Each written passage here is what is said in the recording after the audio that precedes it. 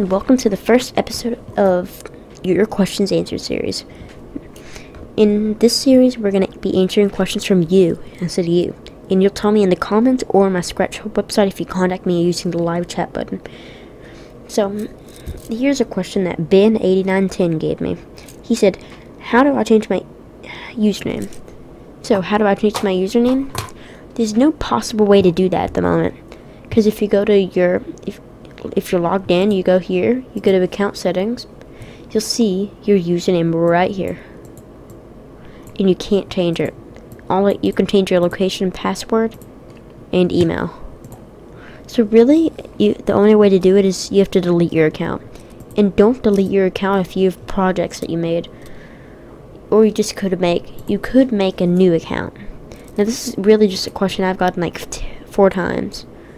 You can try contacting the Scratch team, but if you go to the bottom of the web page, you can go to support and then go to contact us and then enter the form here. You can look and then press the get help button, because it's in the articles they're going to say probably not going to be possible. And then enter if you have a question right here, and if you don't find it, go to contact us. Enter your name, which you only have to enter your first name, like for example John. If your name is John Doe, you'd enter John D. You'd enter your email,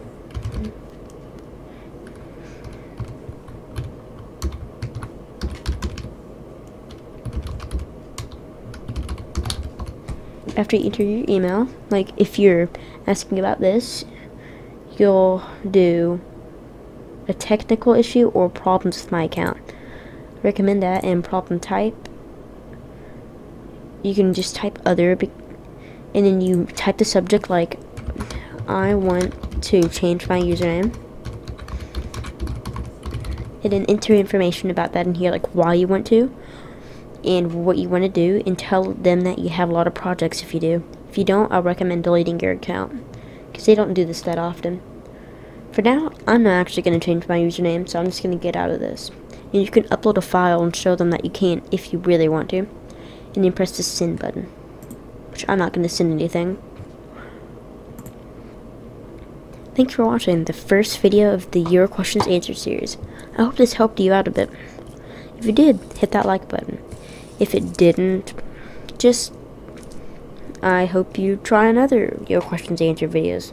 You may be a person that's just watching my videos because they're bored, or you may be watching this because you actually have a question. And if you want to become a Scratch master to stay up to date on all my videos, press that subscribe button along with the bell. Thanks for watching. Bye.